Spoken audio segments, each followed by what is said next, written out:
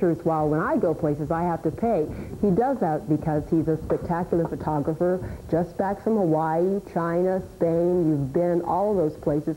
First of all, we want to look at your pictures, but how have you managed that gig? How do you get to travel the world and have someone else pay for it? Well, I just looked to God, and he kind of answered and said, just ask people to pay in advance to buy your artwork. And my work was good enough, and people started doing it. I'm going to try that. Yeah.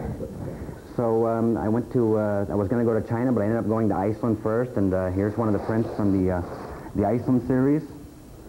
This is it's a waterfall sponsored by Bill Palumbo. I usually have about 25 people pay in advance to sponsor one of my trips. But how does that work? Well, what they do is they get it at half price. I sell my prints at such and such a rate, and what they do is they get to purchase the prints at half the going rate. And since these series have come out, they paid $175 to buy in. These prints are now going for $1,500. So in 2 years, they did pretty good. So a series of people sponsor the trip.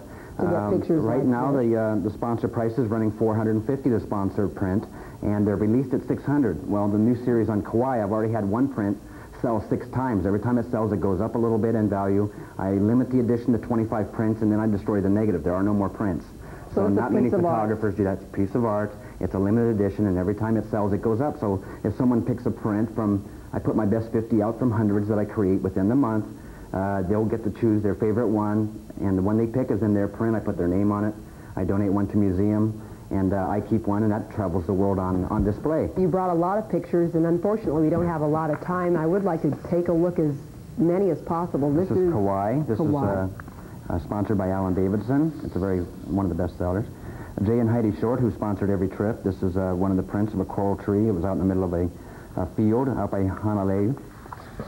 How do you decide what to take? You're looking for scenic versus form, people? light, a line, different things. I saw this net one day, and it was all dried up, and I came back and photographed it. Kind of move it over just a little bit here to get a better view. That's perfect. I photographed this one when I found it wet 2 days later. I put 2,500 miles on my rental car over there in a month, and they say it's a small island. Right. Yeah. I just got back there from a couple weeks ago. I didn't take any pictures like this, though. What is this? This is up on the north coast.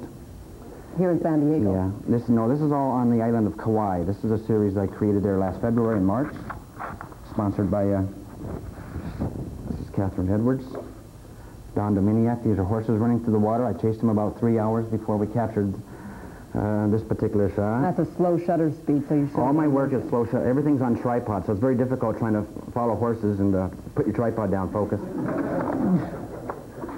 Can imagine. And you like the slow shutter speed because it gives you more of a depth of color? It gives it a little bit of movement, and I don't see everything as being stop action, so I try to show things other than stop action. Sometimes you can't help it, a scene like this where I happened to be driving by at sunrise. Clouds usually don't move too quickly.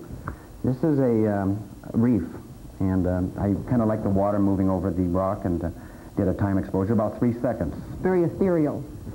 If people want a chance to get to look at these photographs themselves, they can go someplace. They're on display right now at a brand new photography gallery in La Jolla called the International Gallery of Photographic Art. It's on Prospect, across from George's and Chuck's, that end of the street, and it's in a little mall called the International Shops.